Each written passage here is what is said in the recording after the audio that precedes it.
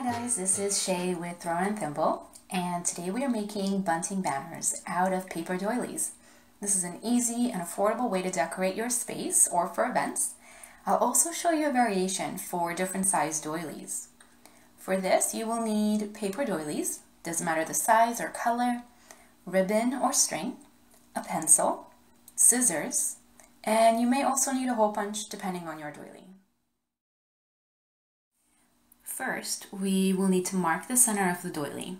You can, of course, measure it and calculate it that way, but I'll also show you guys another method.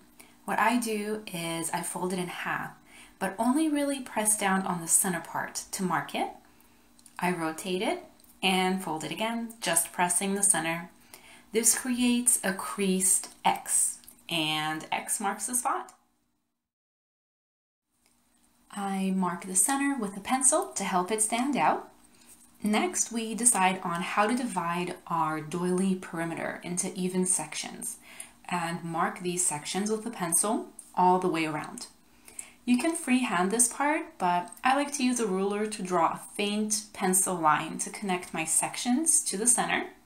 You can start to see those triangle sections more clearly. Next, we cut out our triangles using scissors. If your sections are in even numbers, you can cut your doily in half and then cut the rest of the sections with the two halves at the same time. Much faster to do it that way.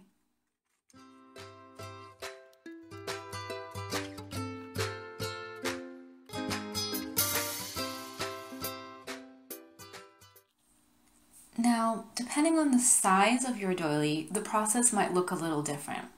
Here's a smaller silver doily, for example. In this case, we do our pencil marks on the plain side. So flip it over, and we find the center exactly the same way and mark our sections in pencil. With this doily, there was an odd number of sections, so we cut each one out individually, no doubling up. Our sections are all cut up and ready to string. You can use any ribbon or string you like. You can add some color or texture that way as well.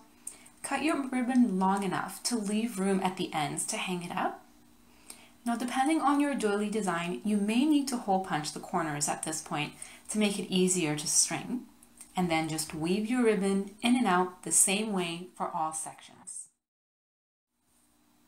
This bunting adds a fun and romantic look to your decor. It's a great project for events like weddings or parties with a tea party theme or other kinds of events. The materials are so affordable, so this is great when you're working with a budget.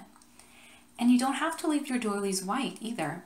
Feel free to add color with watercolors or a fun pattern using stamps.